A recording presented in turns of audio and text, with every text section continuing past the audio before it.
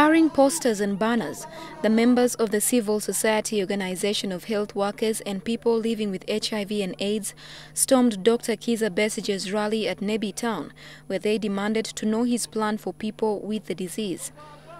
The organization wants all presidential candidates to pledge their plans for people living with HIV/AIDS. Besigye was asked to explain whether the plight of people with the disease was among his priorities. Leaders come in as they promise for sugar and the salt.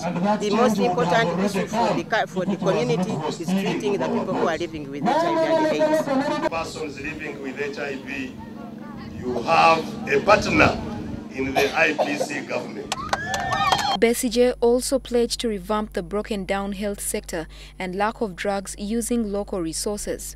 Even those getting the medicines, get them by courtesy of the aid from America and other people, not by Ugandan taxpayers' money. He explained further that the IPC manifesto has a well-laid-out plan to invest heavily in the health sector, including the treatment of people living with HIV.